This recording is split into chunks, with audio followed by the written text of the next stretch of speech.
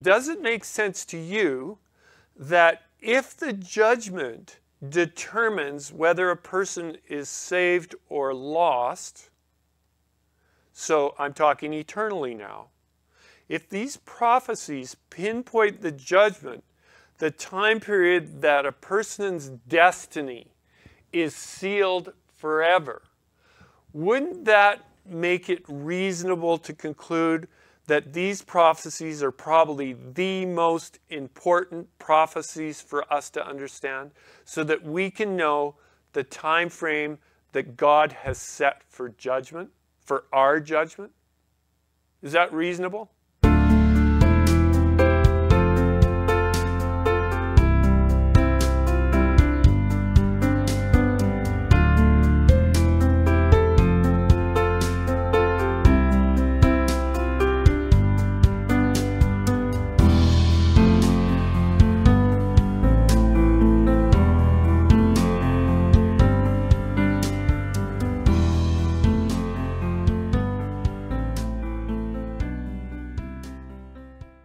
Okay, let's ask for some guidance and enlightenment as we are going to study here.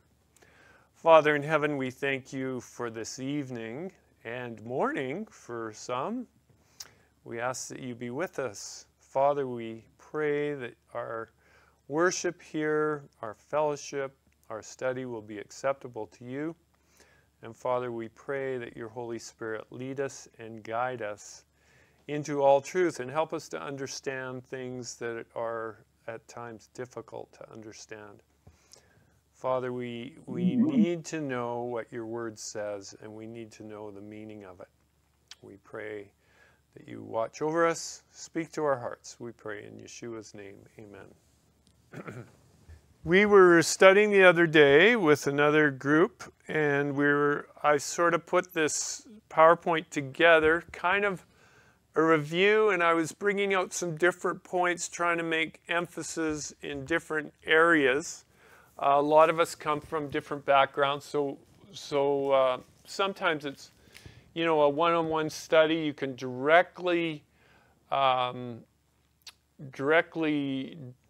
go after what a person may have been taught, and then you can go at it that way. When you have a group of people, it's a little bit different. It's interesting that Paul says something in the New Testament. I forget, I think it might be in the book of Acts, where he said he went up to those of reputation. He went to them privately. Now that's an interesting. Has anyone heard that statement? That Paul went up to those of reputation, he went to them privately to share the gospel with them. And when I first saw that, I thought, what is going on here? Galatians 2:2. Okay. So what is going on here? Well, the thing is, when you're in a group, when you're sharing something new, and you're in a group that everyone believes a certain way, there's quite a bit of peer pressure. And for an odd man to come in and try and change the way a room thinks, or several people think, it's nearly impossible, because number one, no one likes to be wrong in what they believe. They like to believe what they've accepted is the truth and nothing but the truth. But obviously we're starting to figure out that that's not necessarily true. Just because I believe something, that doesn't mean it's true. It may have nothing to do with the truth. The truth will stand by itself, and it'll be truth even if I don't believe it. So that's something that we have to come to grips with, is the truth will stand on its own, and it doesn't need me to stand with it. In a lot of cases, we don't stand with the truth. Obviously, we need to have the truth as we move forward. So that's obviously what we're looking for. But my point being is that Paul was very wise when he shared with his peers. He realized that if he was going to make inroads into their minds, he was going to have to speak to them as individuals, all by themselves. And And of course, that's not what we're doing here. We have people that tune into the internet and watch our stuff. And we get all kinds of different comments. The most comments that we have are good. But we have some comments that they think that what we're teaching is ridiculous.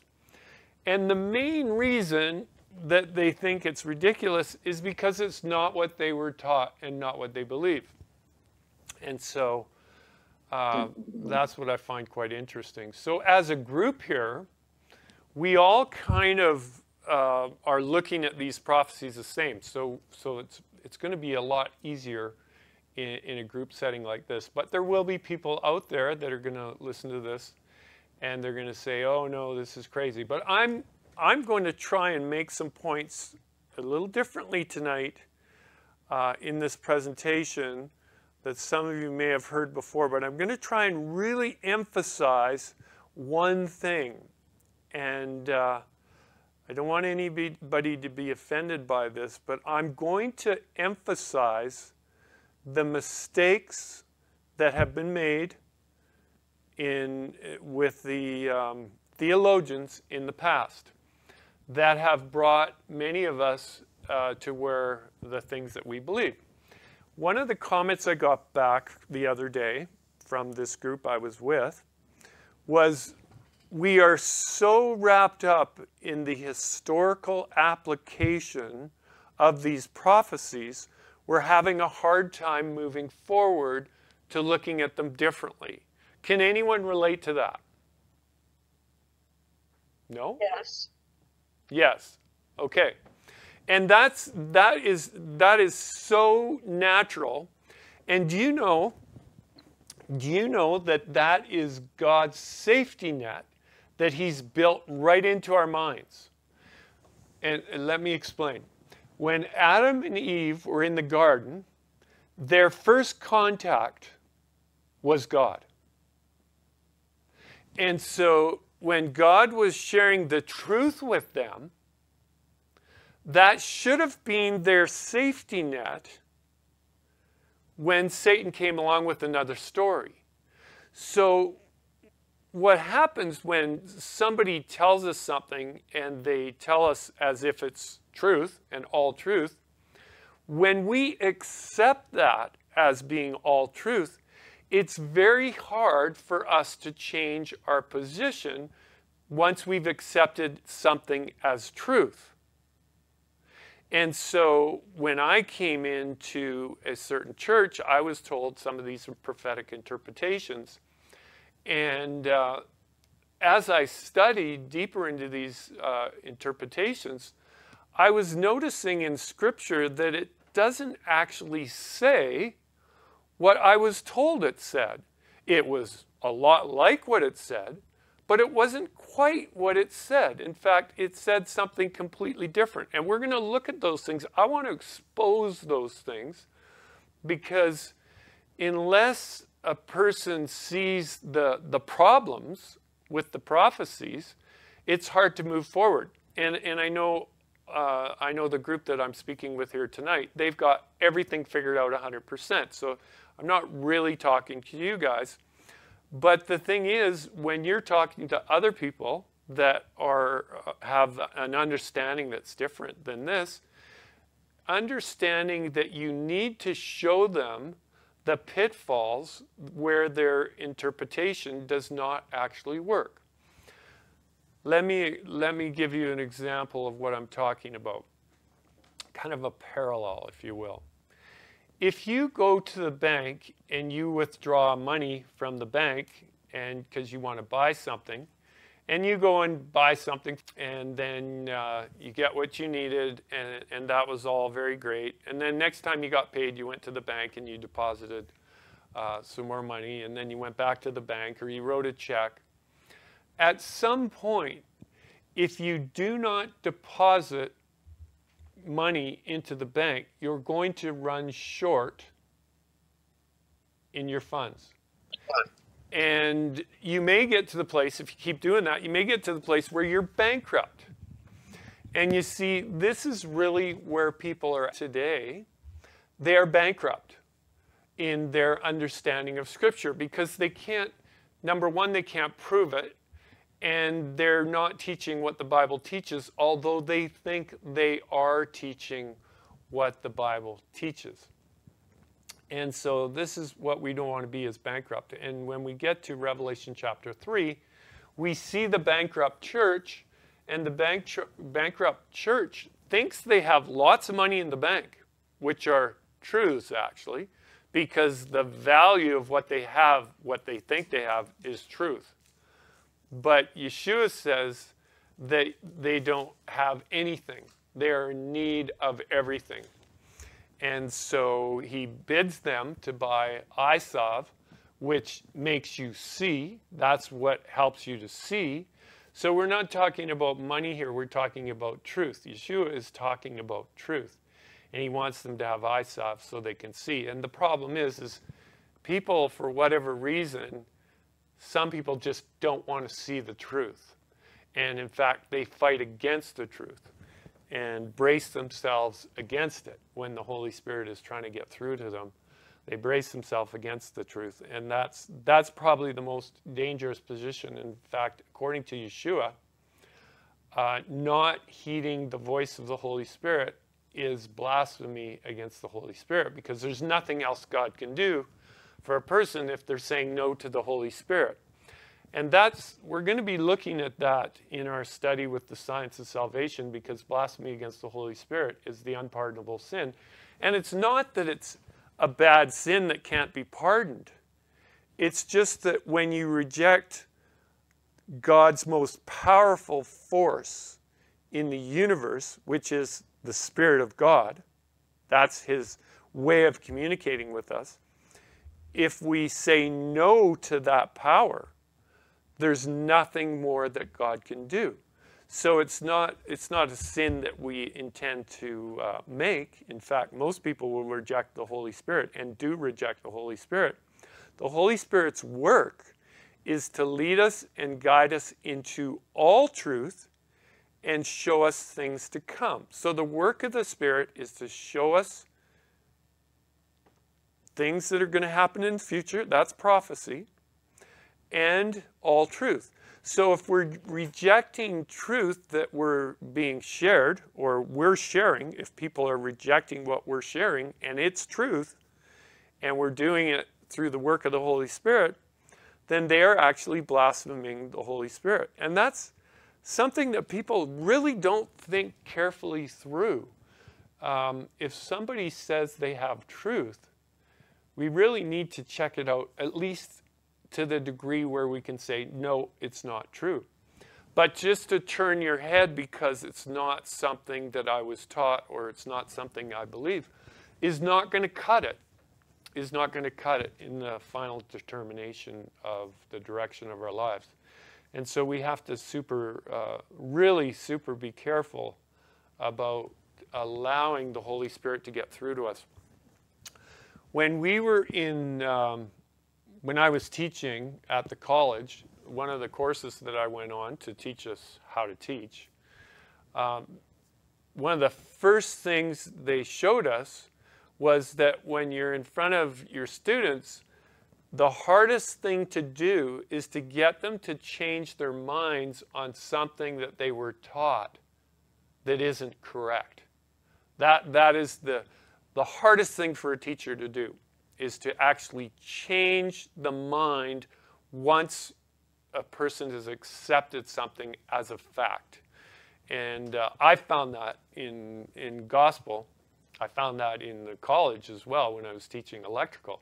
When somebody believed a certain theory of electrical, it was very hard to get them to look at it from another direction. And that's just part of teaching. That's the way it is across all different disciplines of teaching. And it can't be more true than the Bible, because we depend on those that teach us to be teaching all truth, because our salvation, our eternal salvation, could be based on what we believe. And I would propose it is based on what we believe.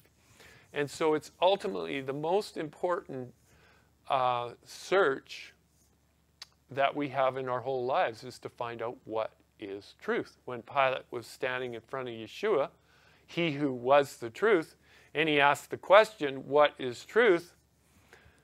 He didn't stick around. It says that he left the room. Right after he asked Yeshua the question, what is truth? He left. And wow, we certainly don't want to do that. We have the Spirit of Yeshua teaching us, not in person. We're not standing in front of him, but in a sense, he is with us at all times, leading us and guiding us into all truth. So we don't want to do that. So let's look at these prophecies and let's have questions. I'm not opposed to questions as we go. Let's try and just nail these things right down.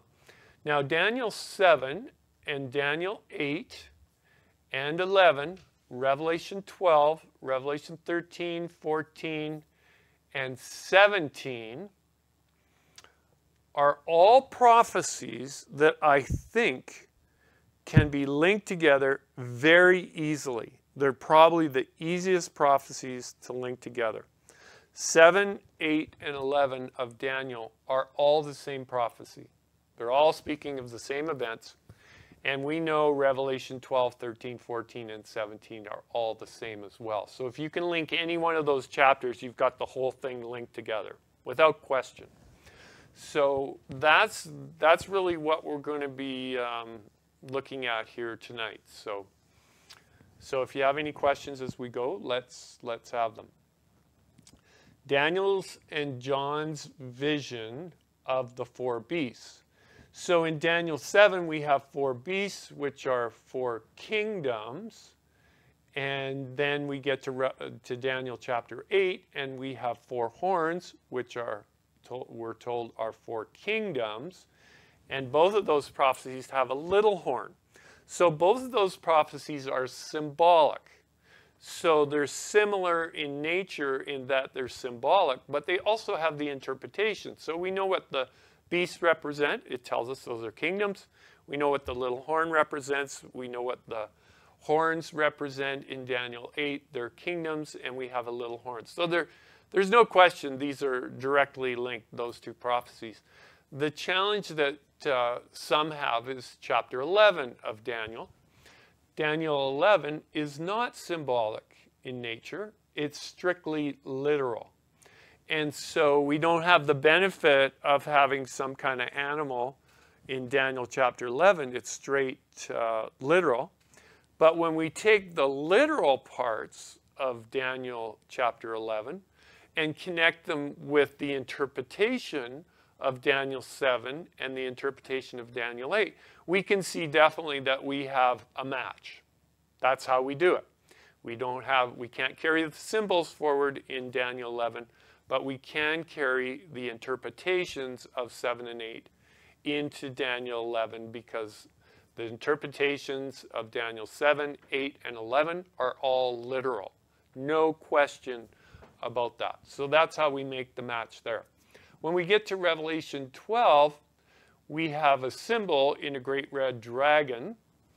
And in 13, we have another symbol in a beast that comes up out of the sea, and it has parts of Daniel 7 and 8 and 11. Once we start examining, we can see clearly that these are talking about the same events as well. So that's how we're going to kind of piecemeal this together here. So what is the main point of these chapters? And if I ask the question, we'd get all kinds of ideas here, which they're probably all right ideas. But if I was to put it on a stove and simmer it down to the very minimum, get rid of all the water and let it all evaporate, and I would be left with one main fact, is all these visions are for a specific time period. One is the time of the end. We're told that without any question. They're at the time of the end. But the other thing that is probably the most important part of that time of the end. This is what God wants us to understand. It's the judgment. So doesn't it make sense to you?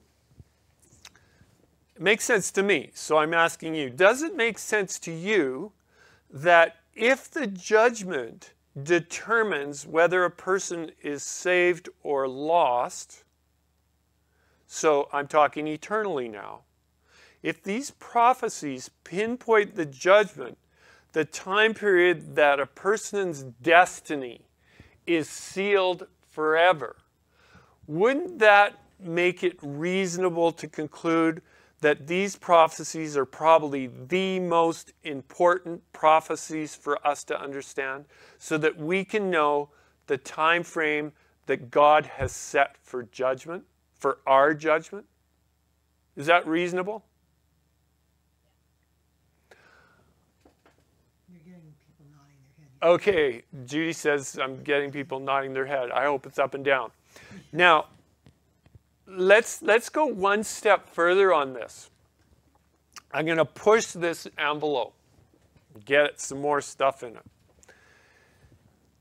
I would say that these prophecies that end in the second coming of Yeshua, that's not the most important thing. The most important thing is the judgment. If my judgment is set prior to Yeshua returning, Yeshua's returning may be completely irrelevant if I haven't got the judgment right. Are you with me? So people are so focused on the second coming and the millennium that they miss the judgment that precedes that event. And if we go into the judgment unbeknownst to us, if we don't know the time frame of the judgment, then I would propose we're not going to be ready for the judgment. And therefore, we will not be ready for Yeshua when he returns. Now, I don't know if you guys have thought on those terms, but I believe the reason why God really pulls out the judgment in these prophecies is so that we know exactly when the judgment begins.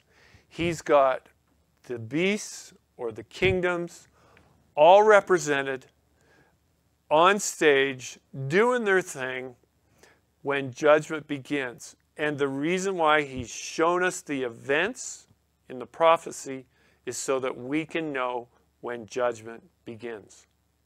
And when we get to book of Revelation in chapter 14, it says that there's 3 angels flying in the midst of heaven, having the everlasting gospel to preach to those of every kindred, tongue, and nation. And the very first thing they're saying is the hour of his judgment has come.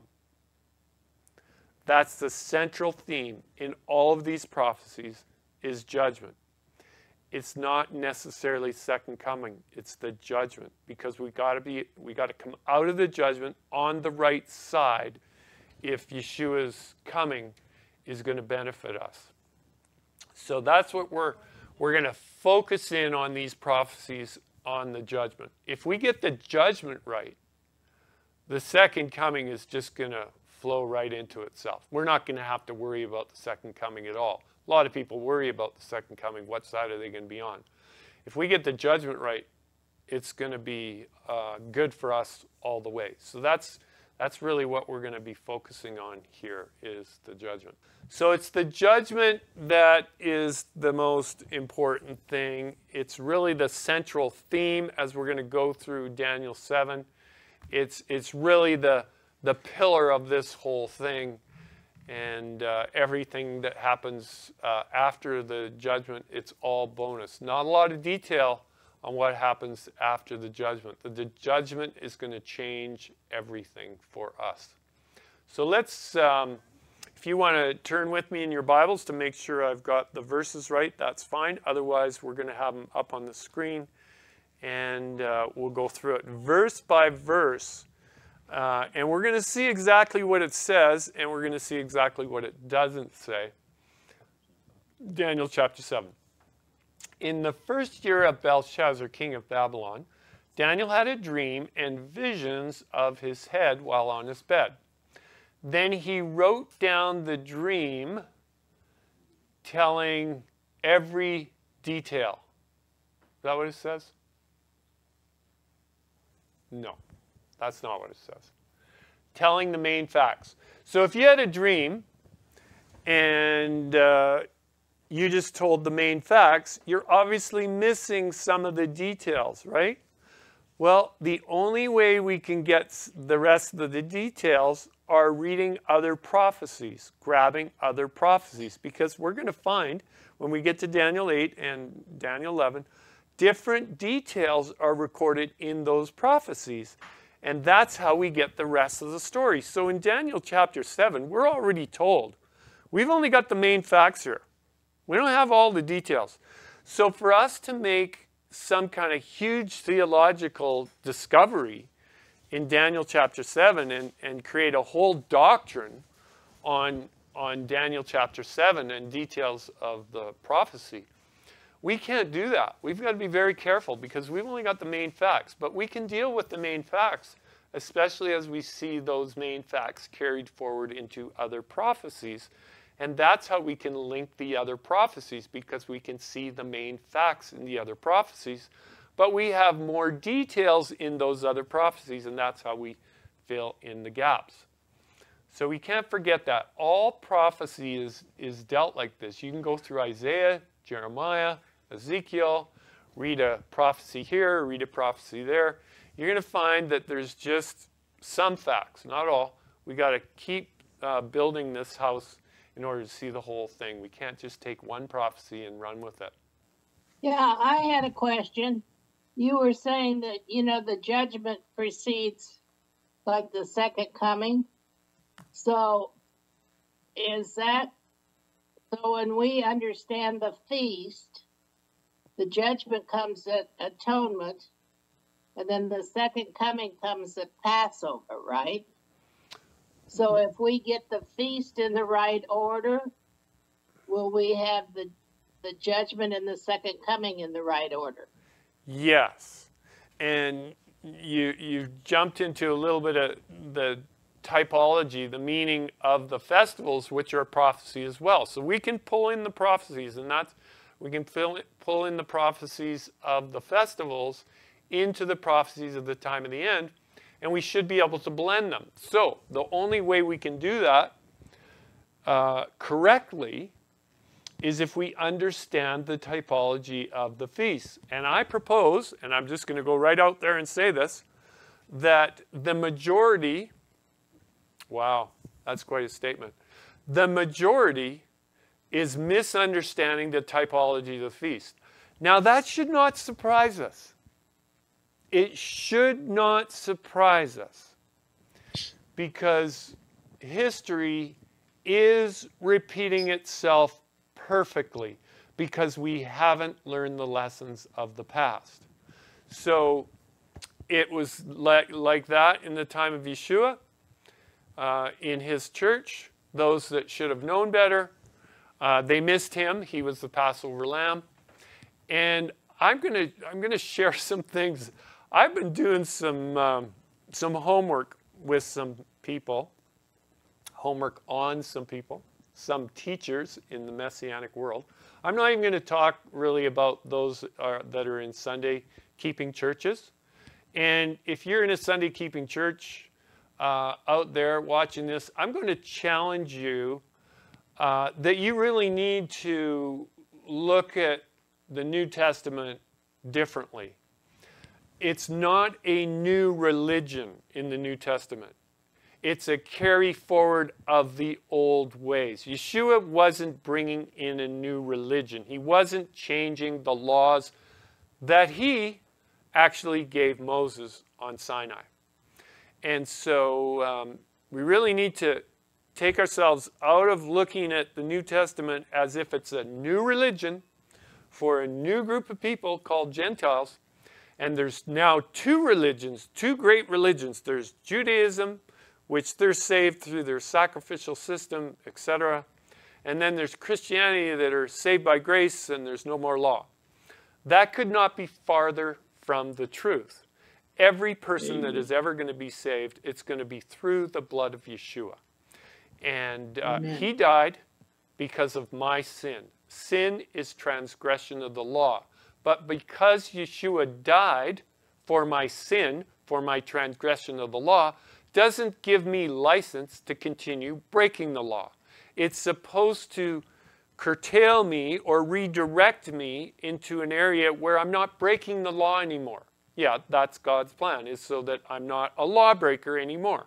Him dying and giving me grace that's sufficient for me is not a license to continue breaking his law. And I start with the Ten Commandments and then the Torah. Yes, the Torah is added into that for those of you that seem to think the Torah is done away with. Yeshua didn't teach that. Chapter 5 of Matthew is very clear. He said, "Think not that I came to destroy the law or the prophets." He was saying, I didn't come to change this stuff. He said, I came to fulfill it. Oh, so does that mean that because he fulfilled the law, I don't have to?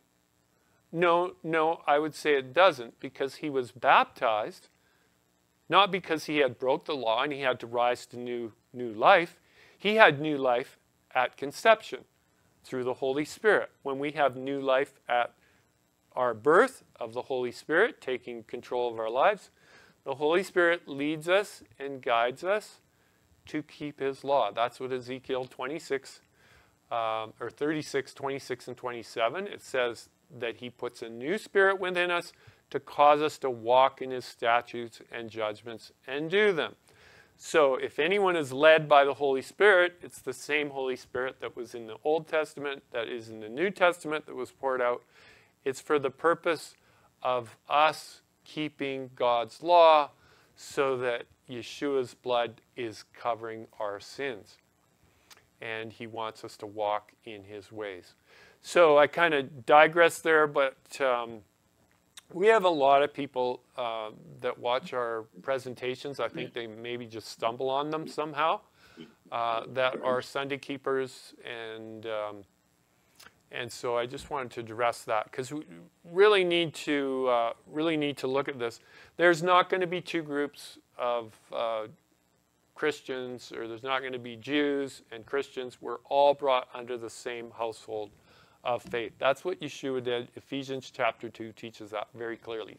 So this little rant I just had about the law, we're going to see this comes up in Daniel chapter 7. So there's no question what I'm saying pertains to this chapter about the changing of laws and the times as well. So we're going to get there as we move forward in chapter 2 of Daniel, or chapter 7 of Daniel.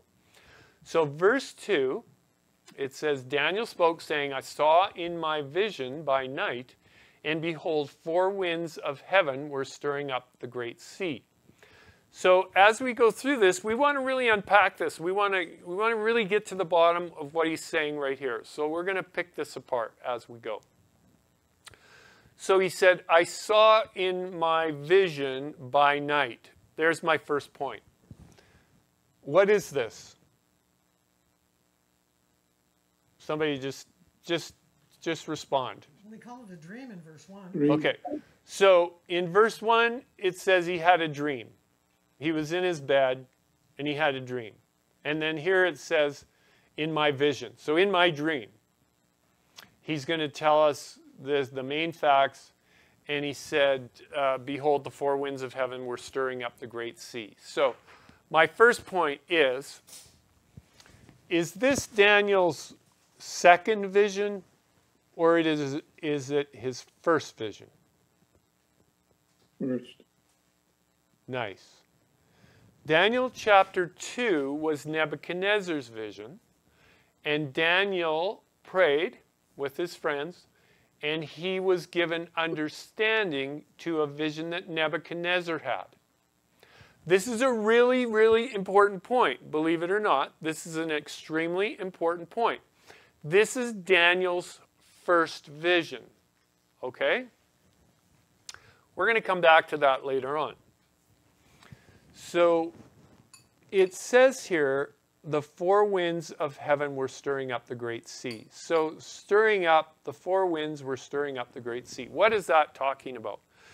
We can go to Revelation chapter 7, and we see four angels holding the four winds of heaven so that they should not blow on the earth. Well, when we understand, when we read in Revelation what these four winds are, it's strife, it's war, it's bloodshed, it's famine, it's pestilence, it's earthquakes, it's natural disasters, all thrown into the time of the end. And that's what makes so much confusion in the world, because people are wondering what's going on. This is going to be our best opportunity that we're ever going to have to witness, because people are going to be going crazy during this time. In fact, I'm finding even today, people are going crazy today because they're wondering what's happening in the world. Everyone seems to be losing it. And yeah, I'm not going to get into that. We all know what's going on in the world today. It's just people, we're seeing two sides develop. There's a side that wants to have freedom, total freedom, to be able to do whatever they want. And there's a side that says, hey, you can't do that. You can't do those things that you're saying that you should have freedom to do, because the end result is not going to be good. And they're saying things like Sodom and Gomorrah. You know, it would, you know, if we can go by the examples in the Bible when people started doing those things, it never ended well. And so there's a group that is saying to the other side this, like, you guys can't do this. We don't want to do that. We don't want you to do that. We don't want our nations to do that.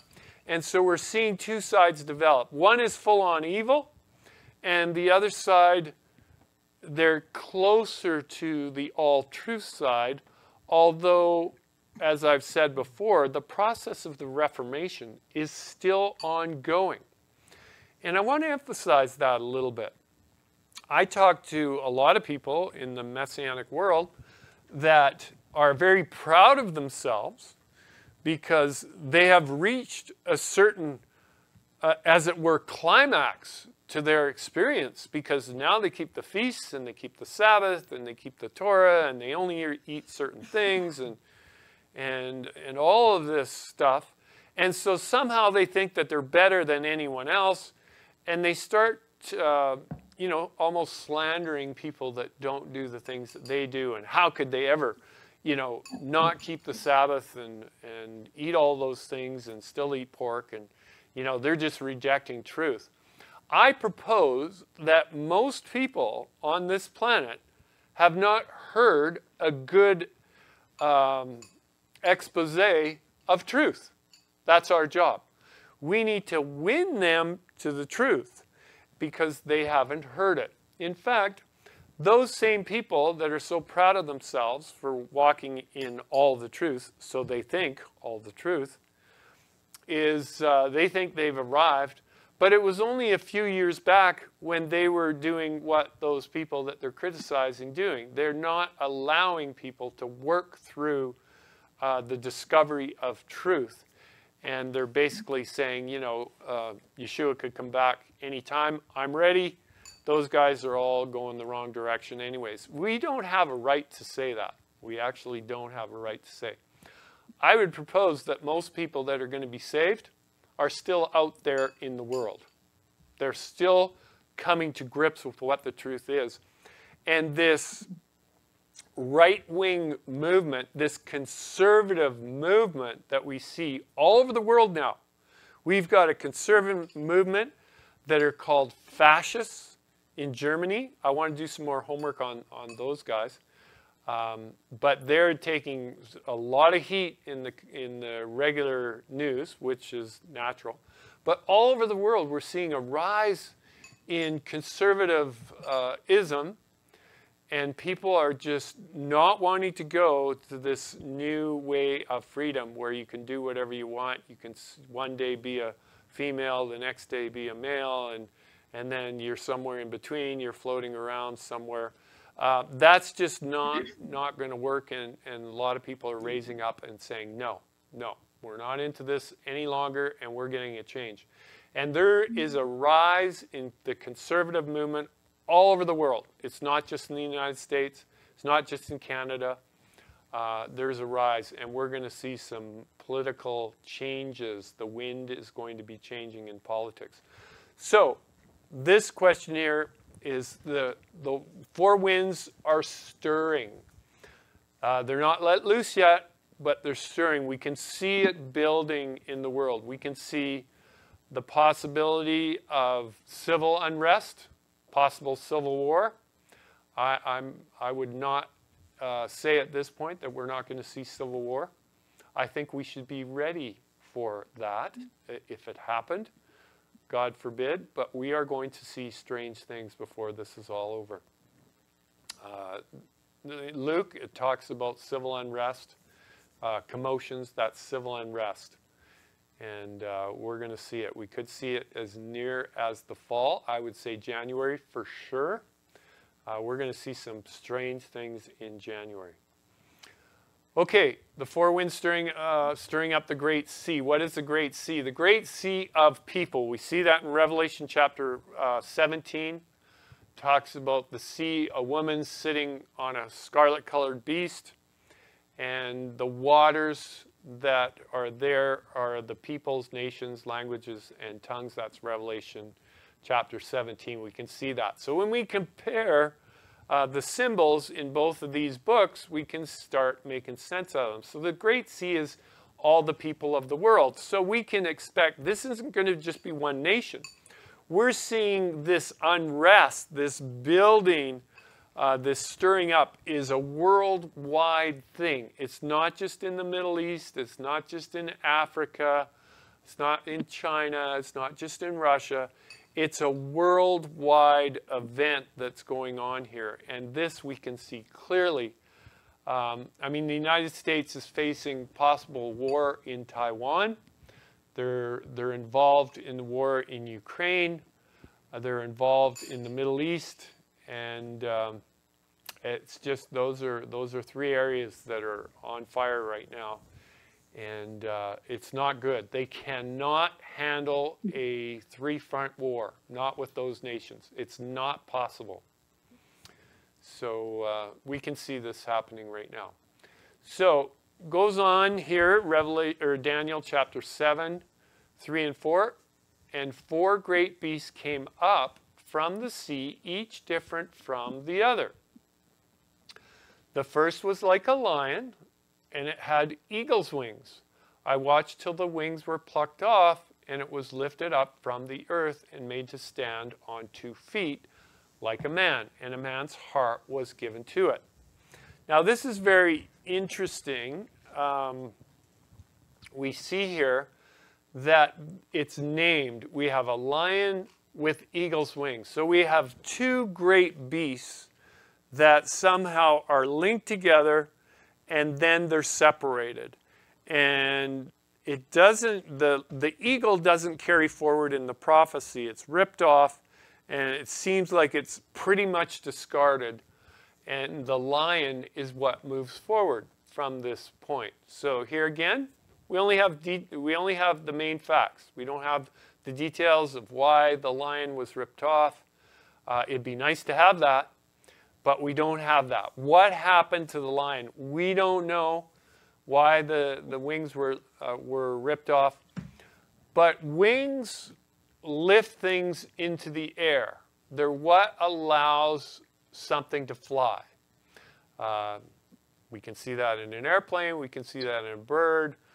It's just the way it works. So whatever was lifting up the lion, whatever was supporting the lion, lifting it, if you will, was ripped off, and the lion had to stand on its own 2 feet. and a man's heart was given to it. When was the man's heart given to it? After it was, after the wings were plucked off, or before? After. Okay, so we're looking at, we've only got the main details, or sorry, we've only got the main facts, but we need to make use of these main facts and see exactly what it says. We need to do that. So if a man's heart was given to this lion, can somebody tell me what is significant about a man's heart? It beats. Not good. Desperately wicked. Nice, thank you. It's desperately wicked above all things. That's what a man's heart is. Okay, so humor me for a moment, if you will.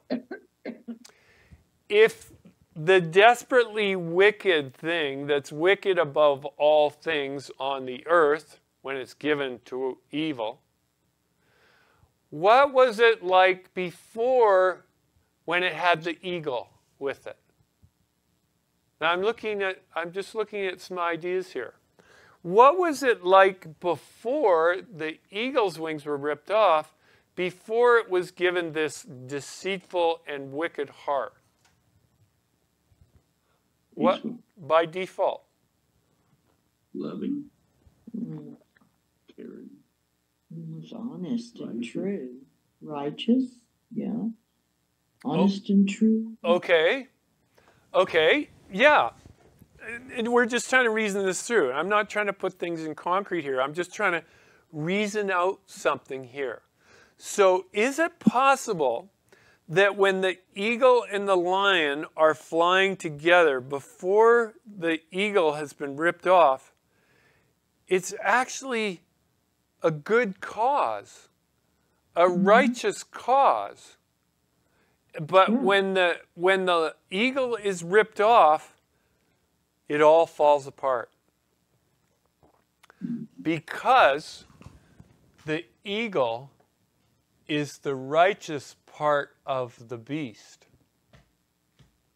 is the motivating force behind the goodness of this beast.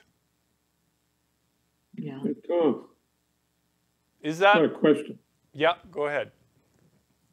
I just thought about this weeks ago when you were talking about it. So when you say the lion, which is the UK, would that mean the Commonwealth countries connected to it, well, like Australia, Canada, South Africa?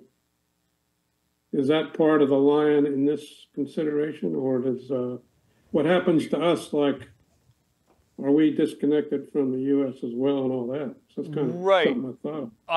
I would say that if we're, and we are entertaining to try and put some context, some end time context on this, the reasonable conclusion would be, I think, and we're going to try and nail this down, I think it's, once a person looks at it from this angle, I think it becomes, in my mind, obvious, but obvious not to some people because they don't accept it.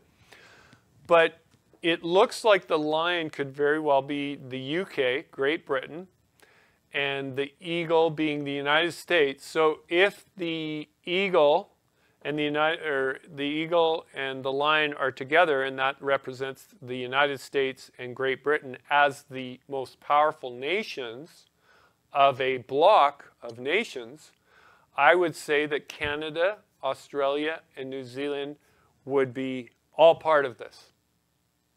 Yeah.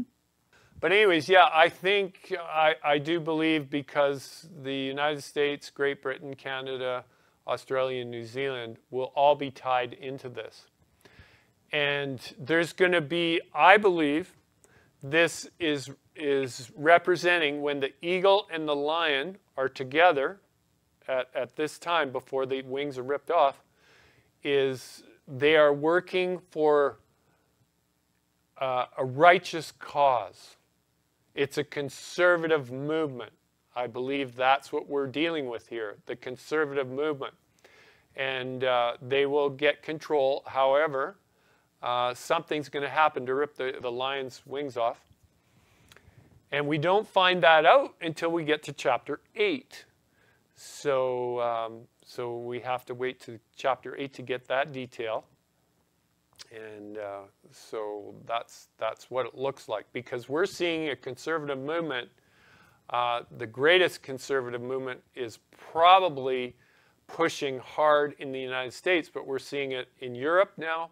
I'm proposing that this man's heart, this beast did not have it. It had good motives, good causes that it was trying to push forward, and that God was somehow in the mix. Now, that doesn't mean that they're going to be Sabbath keepers, and it could just mean that it's going to be a situation kind of like Nebuchadnezzar, that God was able to use Nebuchadnezzar, although he wasn't a Sabbath keeper. He recognized the God of Daniel and made laws regarding worship before it went all sideways, of course, with Nebuchadnezzar's grandson, who went totally against what Nebuchadnezzar did, and then also with Cyrus, who made favor with the God of Daniel. So this is what we're looking at. We're going to see history kind of repeat itself. There will be a great push in the conservative movement. And why do I say that? Because God says in Daniel, or in Acts chapter 2, that he's going to pour out his Spirit on just his body. Is that what it says in Acts chapter 2? He's going to pour out his Spirit on just his body. My Bible says on all flesh. That means there's going to be a great awakening to move forward according to his word. And this is what this movement will be like. It'll be a push to keep to his word. So this is what they want. This is what the conservative movement wants. And they're not shy in saying that they want to keep to the Judeo-Christian values. And it may be a surprise to many that are possibly listening, is Putin actually talks that language. He says that the West has thrown out their Judeo-Christian values, and that's why they're in such a mess. Well, that's kind of interesting, isn't it? But that's what he's saying. He's allied himself with the Eastern Orthodox Church. Now, that doesn't mean that he's given himself over to the ways of Yeshua, but he's acting as if he sees value in those values. And it may be just for the simple reason he's allied himself to the church, because if you're a government and you can control the church, then you can control the conscience of the people that go to those churches. You see, this is really where it's all going. It's in order to control the conscience of people, you've got to control what's taught in the churches, and the governments have to have control of the churches. So, with what we have going on in the governments now, is the governments are not controlling the churches as in the teachings of the church, because they have moved away from the teachings of the church. They've gone full-on apostasy. So there has to be a coming back to the teachings of the Bible. So that's when God pours out his Spirit on all flesh. And I believe we're seeing that right now in the world. God is pouring out his Spirit on all flesh. The righteous, or God's church, is waking up and seeing the evil, and they're starting to commit themselves to follow the truth. And that's where we need to really rise to the occasion and help people come to a fuller knowledge of the truth. So let's move on, shall we? In Daniel chapter 7, verse 5, suddenly another beast, a second like a bear. It was raised up on one side, and it had 3 ribs of the lion in its mouth, between its teeth. And they said thus to it, arise, devour much flesh. Is that what your Bible says?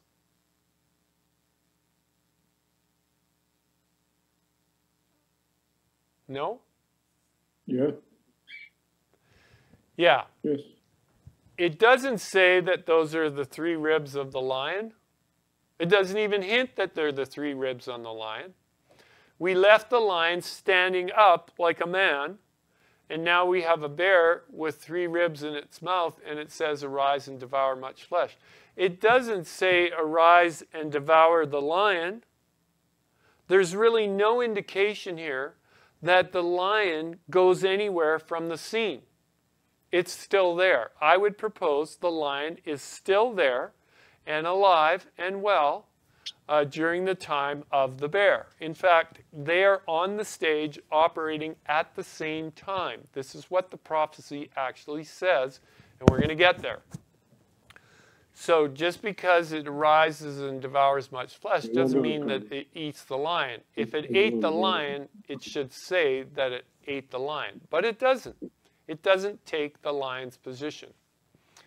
So 3 ribs definitely represents something. Possibility, 3 kingdoms maybe that it devours. We don't know. We don't have enough information there.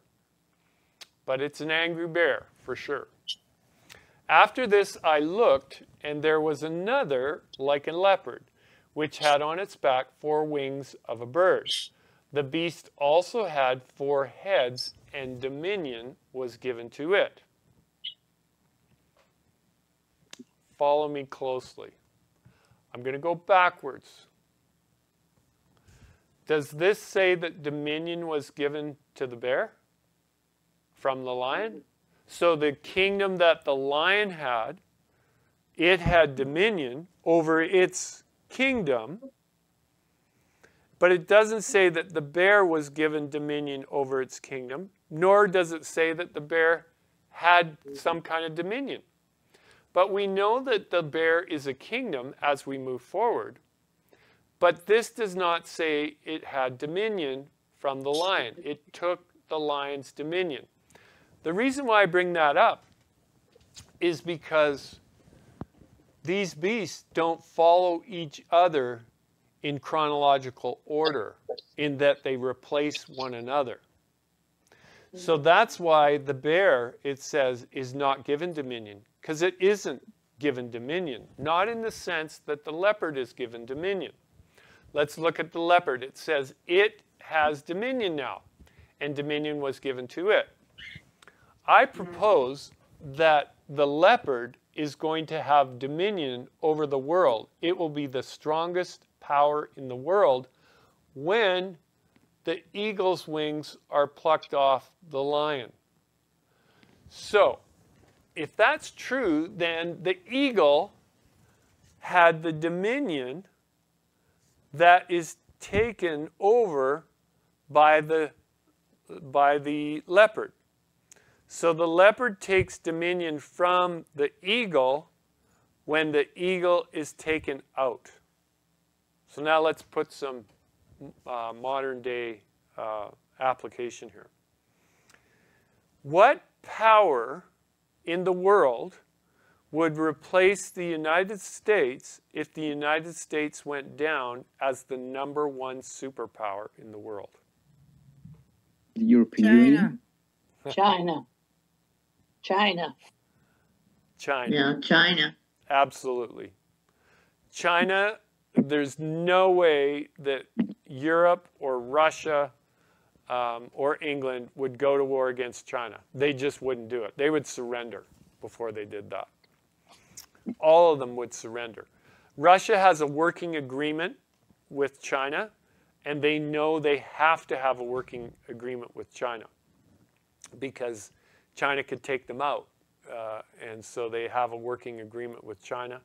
The Middle East now has a working agreement with China. China has a working agreement with a lot of different countries now because of its power. And they haven't fully exercised it, but they're going to. And this tells us the main facts here. So Daniel 7 has a leopard with 4 wings of a bird and 4 heads. So the 4 heads, it doesn't tell us what they are, but we know from other places the heads represent kingdoms. So when China is given dominion over the world, it's going to take whatever kingdoms that it wants. Now, if you'll do some searching on the internet, you're going to find that the Asian nations, Japan, Philippines, Taiwan, Indonesia, what are some other nations over there? Vietnam, all those nations that rely on the United States, not all of them, but a lot of those nations, the Philippines, Taiwan, and Japan, all rely on the United States for their security. However, they are getting very worried because the United States is showing weakness in the world. I would propose that as soon as the United States goes down, loses its #1 capability in the world, China is going to make its move on the entire Asian landmass, and they will take control of it without question. I mean, we already know they're pushing in the direction of the Philippines and also Taiwan. That's in the news on a daily basis. And also Japan is getting very concerned. In fact, they're upping their military spending because of this drastically in this current budget I was just reading about the other day. They are very, very concerned about China and the rise of China. So the prophecy says that this third beast gets dominion. Now, that doesn't mean that these other nations are still not going to be nations. They're still going to be nations. But China will have dominion over the world. They will be the #1 nation in the world when the eagle goes down. Let's get to the fourth beast now. Daniel chapter 7, verse 7. After this I saw in the night visions, and behold, a fourth beast, dreadful and terrible, exceedingly strong. It had huge iron teeth. It was devouring and breaking in pieces and trampling the residue with its feet. It was different from all the beasts that were before it. And I put this word in here because we need to see this word. In the Hebrew, it's actually not Hebrew. It's ancient Chaldean, and it's used elsewhere in the books that are Chaldean. That would be the book of Esther, book of Ezra, and there's one more. What's the other one? I don't know, keep going. Yeah, there's one more. I want to name it because it's quite important that we know that. Ezra, Nehemiah. So those three books. Those three books, it's my understanding, they were written in ancient Chaldean.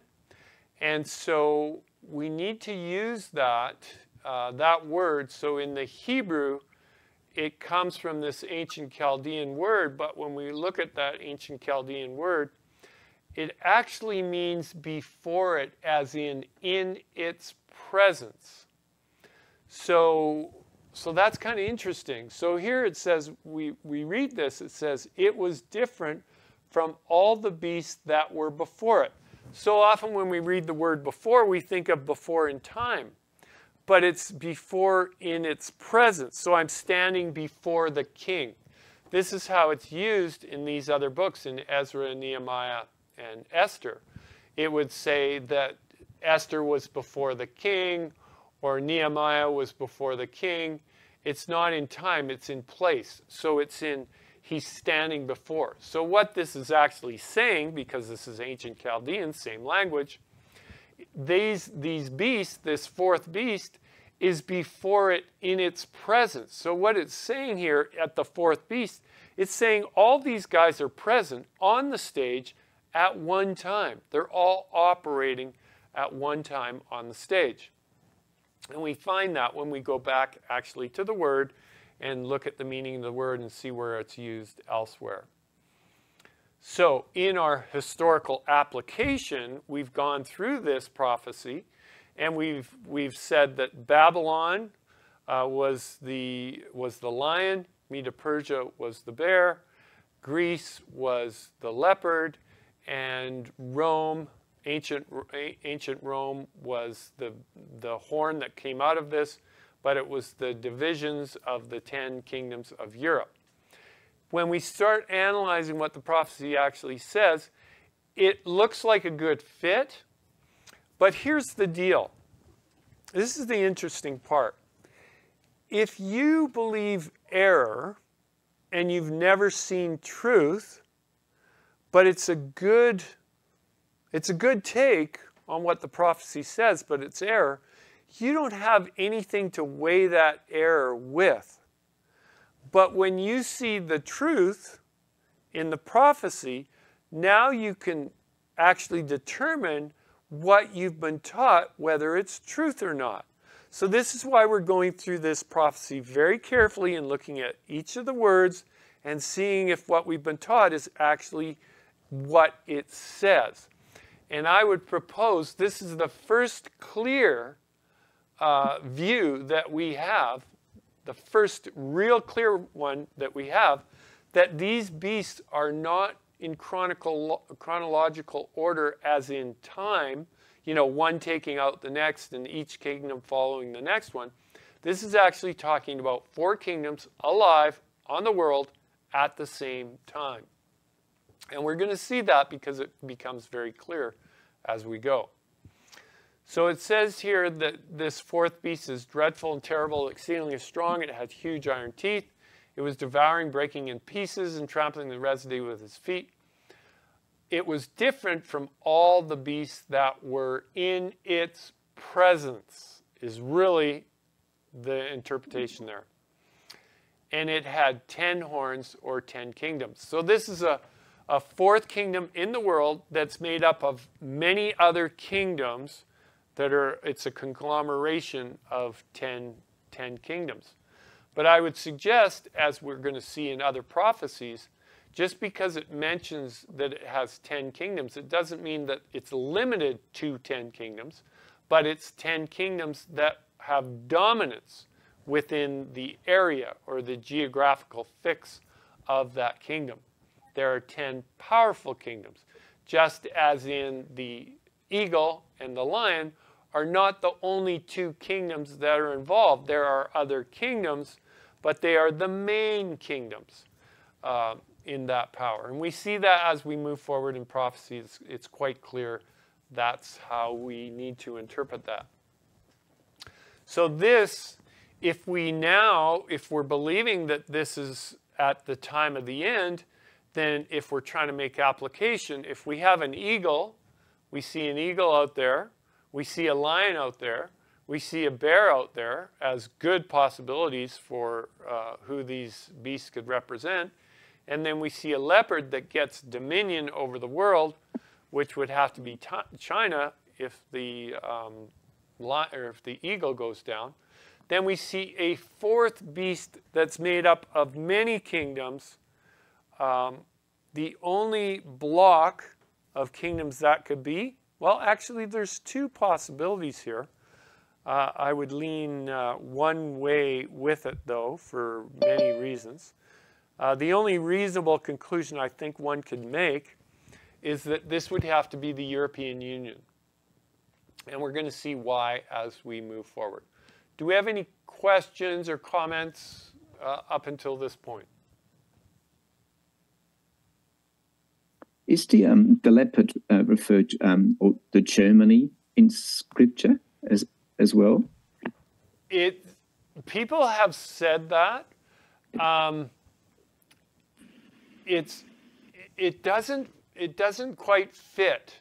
I mean, it fits in some places, but as far as Scripture goes, it doesn't fit. Can we actually see that Germany would have global dominance, would be the #1 superpower in the world?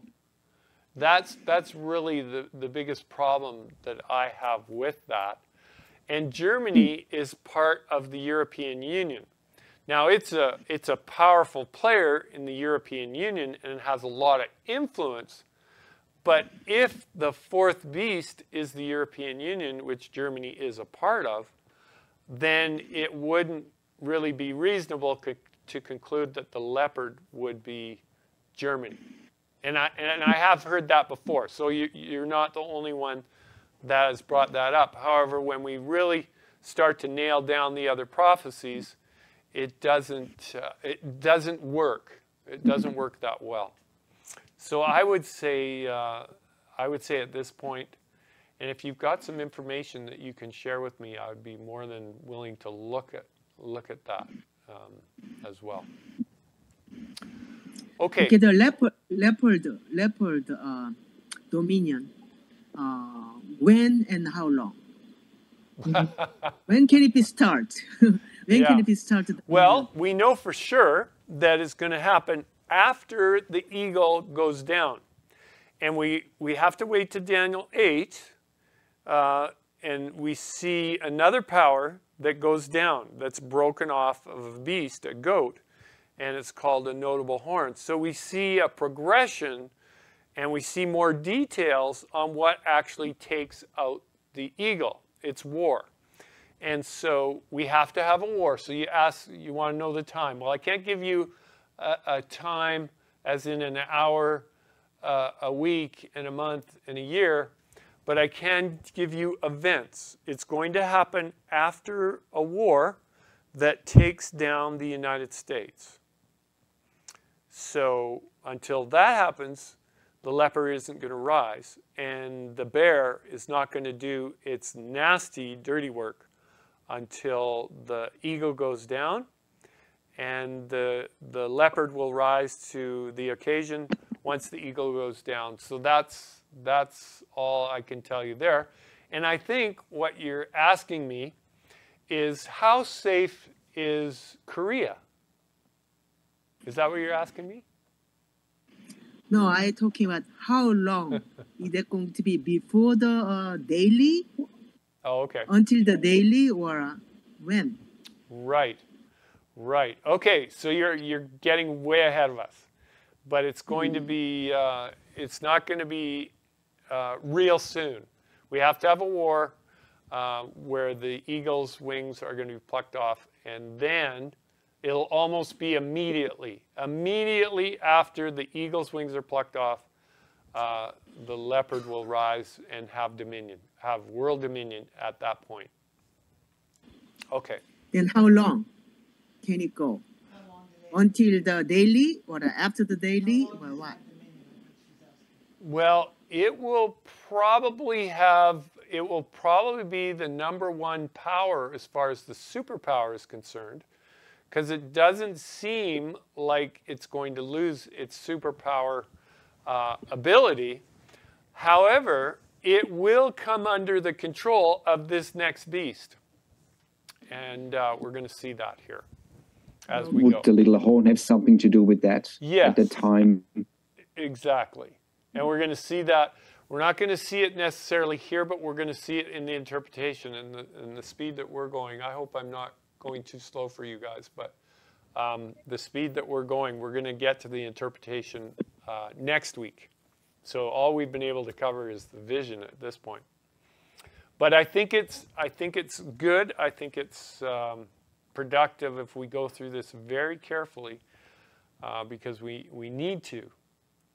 We need to see exactly what it says here.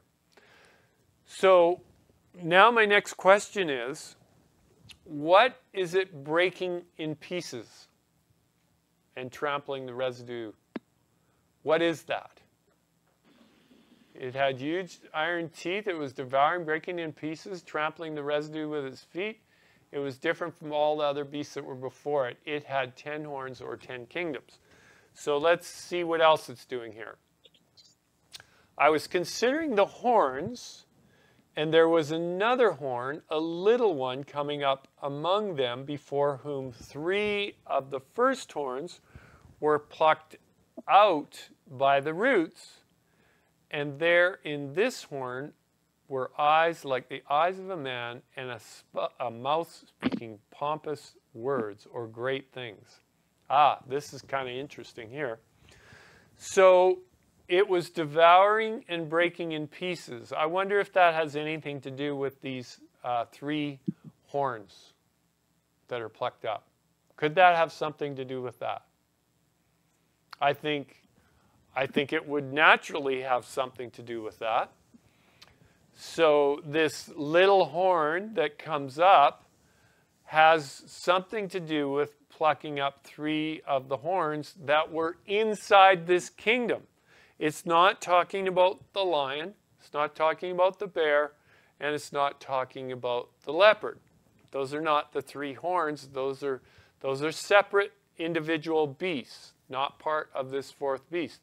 So what I'm suggesting is that within this kingdom that's made up of 10 plus others, little guys that don't have much power, this little horn comes up and it starts raising havoc, creating havoc within its own kingdom. And it takes out 3.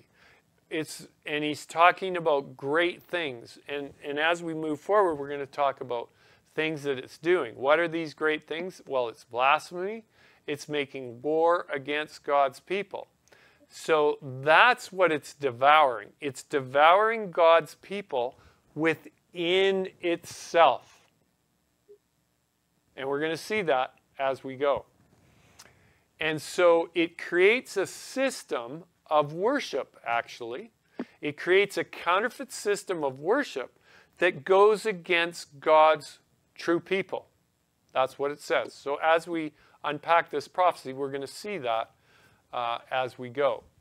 So this is not talking about this beast somehow taking out the beast that was before it, the leopard. That's not what this is talking about. This is talking about a grand persecution that happens within the kingdom itself. Not out there in the world, although it's going to grow into the world.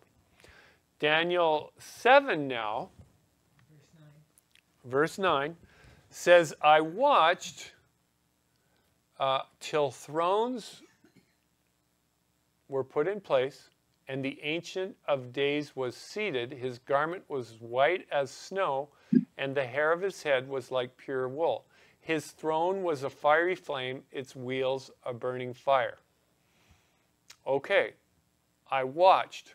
Okay, this happens while he's watching on the stage. He's seeing a lion, a bear, a leopard, and this dreadful beast all operating at the time of the end. And he watches, it says, I watched till thrones were put in place, and the Ancient of Days was seated. His garment was white as snow, and the hair of his head was like pure wool. His throne was a fiery flame, its wheels a burning fire. What's going on here? So at the same time we have all those beasts on the stage, the little horn's doing its thing, we have something else happen in the heavens. We can't miss this point. Why is this thrown in right here? Because this pinpoints the time of judgment. When persecution begins in Europe, judgment will begin at some point during that time. We're going to see that. It says, a fiery stream issued and came forth from before him. 1,000 thousands ministered to him. 10,000 times 10,000 stood before him. The court was seated and the books were opened. This is in a heavenly court. This is a heavenly scene where judgment begins in heaven. That's what it's talking about here. And the judgment begins when the little horn is speaking.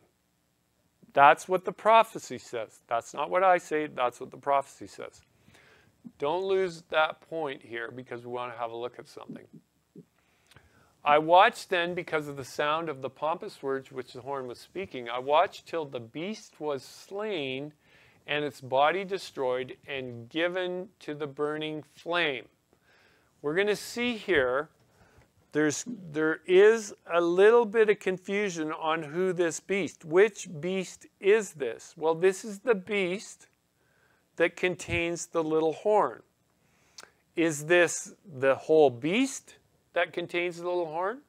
Or is it the little horn itself that is destroyed? Is it the little horn, this this power that makes up the little horn? I believe that it is. And once we get to the book of Revelation, we can see clearly that it is this power, this individual little horn power that's bodies destroyed and given to the burning flame. If you want to just jot down in your Bibles right here, Revelation chapter 17, this little horn power is actually the harlot of Revelation 17, and she is destroyed by the 10 kings, and they destroy her, it says, by fire. So we can see here as we move forward, as we look at other prophecies, without the other prophecies, we can't see exactly what's going on here. So we have 10 kingdoms that ultimately destroy this little horn with fire. You tell them it's Revelation 17:16. You tell them to mark it in their Bible. Revelation 17, verse 16 and 17, we can see that who actually destroys this. It's the kings of the earth, the 10 kings of the earth. As for the rest of the beasts, they had their dominion taken away, yet their lives were prolonged for a season and a time. So at the time that the little horn is slain and burned, the other beasts are the ones that do it, but they lose their kingdom somehow at that point. We don't know what it is that they lose their kingdom. So this now doubles down on what I said earlier. The rest of the beasts are still alive, according to what it says, when the little horn is destroyed. So the lion is alive, the bear is alive, the leopard is alive, and the fourth beast. They're all alive at the same time. This is what the prophecy says. They're allowed to live. They lose their dominions, the kingdoms they ruled over, because there's going to be one that comes on the scene after that, the counterfeit second coming, and they will give their dominion into his hand. And we don't see that until we get to the book of Revelation, but that's a little preview as to why they lose their dominion. So the prophecy itself does not say that these are successive kingdoms, each following one another. They're all on the world stage at the same time. And these are the most powerful trading blocks in the world. You've got the United States represented, you've got the UK represented, you've got Russia represented, you've got the EU represented, and China represented, just as we would suspect that God is bringing to light the most powerful nations in the world at that time. Why do I keep making the comment about successive kingdoms? Because the historical application, which most people were taught, it doesn't matter what church you belong to, whether it's an evangelical church, the church that I belong to, the church that I came out of, moved forward from in their understanding of the word. I was taught that Babylon was the lion, Medo-Persian was the bear, Greece was the leopard, and where they get to the fourth beast, that's where there's a division in our understanding. Some they would all agree that Rome had something to do with it, but the division of the Roman Empire in the 10 kingdoms, that's where a lot of people make a separation. Most people are seeing that has something to do with the time of the end. But the idea being, we have to look at these prophecies objectively and see what it says and go with what it says, not what we've been taught that it says, that it actually doesn't say. Because they try to conflate Daniel's first vision in Daniel 7 with Nebuchadnezzar's dream in Daniel 2 as if they're one and the same. And that's where the problem lies. That's where the problem lies, is the connection between what Nebuchadnezzar saw and what Daniel saw. Context is different, completely different. Daniel's prophecies were for the time of the end. Nebuchadnezzar got his wake-up call that his kingdom wouldn't last forever. And that's the context of Nebuchadnezzar's dream. But because of the similarities between Daniel 2 and Daniel 7, people have joined them together. But when we look at them carefully, we can see that, hey, wait a minute. We can't just do that for no reason at all. Okay, so we move on here. I was watching in the night vision, and behold, one like the Son of Man coming in the clouds of heaven. He came to the Ancient of Days, and they brought him near before him. So this now is what happens after judgment. Very interesting. We see the fourth beast. Judgment happens during this time that the fourth beast is doing its nasty work of persecution of God's people. That's when God said that's enough, and he has judgment. And then following the judgment, Yeshua, it says, comes before the Ancient of Days. And then it says, then to him was given dominion and glory and a kingdom, that all peoples, nations, and languages should serve him. His dominion is an everlasting dominion which shall not pass away, and his kingdom which is one which shall not be destroyed. So after the judgment, the kingdom is given to Yeshua. I propose that this judgment has a lot to do with Yeshua receiving the kingdom. It's the outcome of the judgment, is Yeshua gets the kingdom. He doesn't have the kingdom prior to judgment. He receives it after judgment. So judgment has more to do with Yeshua than it does anything else. And his people will reap the benefits of him receiving the kingdom, because then they will inherit the kingdom that Yeshua receives. So let's leave it there. We're going to jump into Daniel's interpretation, the interpretation that he got from Gabriel. Yes, Gabriel. And we're going to prove that to you next week, that he got his interpretation from Gabriel. And Gabriel is the angel of prophecy. He's the angel of prophecy of the first coming. We know that. And he's also the angel of prophecy regarding the second coming of Yeshua. So he has a place of importance when it comes to first and second coming prophecies, and that's what we're seeing here. So let's stop there. Father, we thank you again for your word, and we ask that you would continue to lead us and guide us. And Father, we need the understanding that you can give us. We want to be true to your word, and we need to understand these things. They were important to have them written down over 2,500 years ago for us living in the time of the end. Father, we recognize that. We ask that you give us the understanding that we need. We pray this in Yeshua's name. Amen.